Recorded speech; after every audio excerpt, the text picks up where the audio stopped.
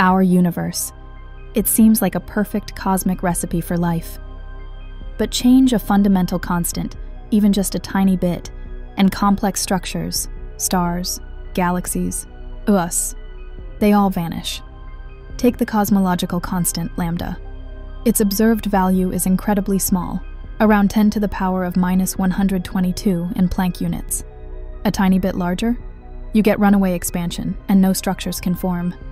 Or consider epsilon, that's nuclear fusion efficiency, at about 0.007. Too low, and only hydrogen exists. Too high, and all the hydrogen gets used up in the Big Bang. Physicists usually like natural constants, numbers around 1, but our universe has these incredibly fine-tuned, seemingly random numbers.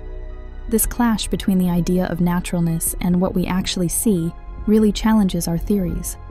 One idea, the anthropic principle. We see this universe because it's the kind that can produce observers like us.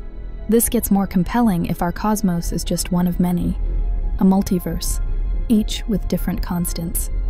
We just happen to live in a life-friendly one. Still, the multiverse is a pretty wild idea, and mostly untestable.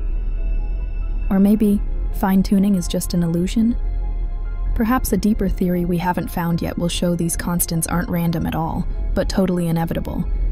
Ponder cosmic coincidences with hyperfocus,